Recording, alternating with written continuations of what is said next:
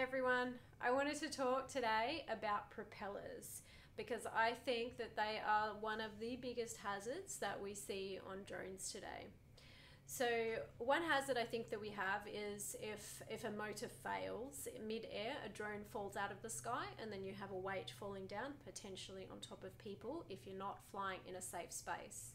The other considerable hazard that we have is these propellers, okay? Now, it doesn't matter what drone you're flying. If you're flying one of these rotary systems, they all have propellers on them, and these propellers are rotating at hundreds of rotations per second. So what you actually have there is a flying Edward Scissorhands. They are super fast blades slicing through the air. Now, as long as those blades remain attached to your drone, and as long as that drone is nowhere near people or property, all is good. So what we need to do when we're considering safety is to make sure that that occurs. But let's have a look at the different propellers on some of these drones, and you'll see how the risk profile increases with the size of these blades. So with the really small drones, and again, this is one of the reasons I really like using them with students, is these propellers, you can take them off and they are very, very small. Now, they have the ability to draw blood without doubt. Not a huge amount, but they will if you get them in the wrong place.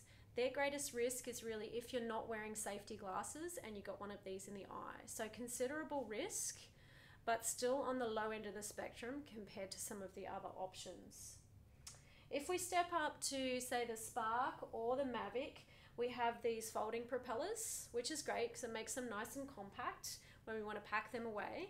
But you can see already that the size of the propeller is getting much larger.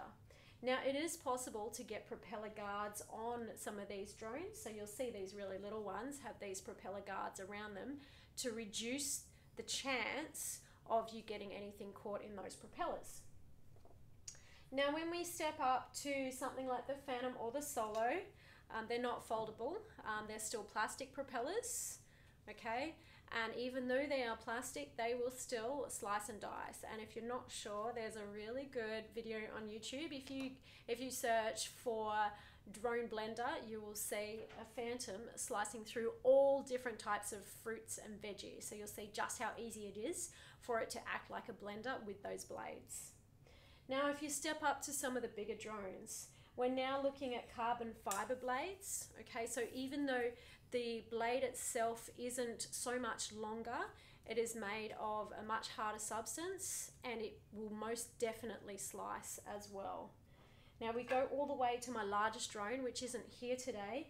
It actually has 8 propellers, 8 motors, and they are folding propellers, but this is how large they are together. Now, we had an incident some time ago where one of the propellers came off this particular drone, and there were no accidents. We were being completely safe in our operations. But what we did see was that a propeller snapped in half, and this piece was actually buried down deep into a very, very dry sports oval. So you can see it snapped in half. It was buried up to about 10 centimeters deep, and you can just imagine what that would be like if it actually came into contact with something that you didn't want to be sliced. So that's my take on propellers.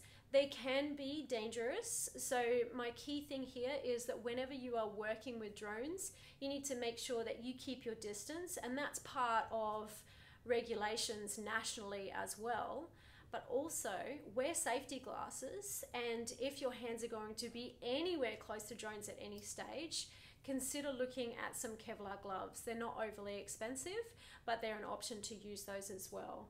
Again, using the really teeny tiny drones, the risk of those cutting or giving significant damage is much, much less. So a really much better option for working with students and those learning to fly.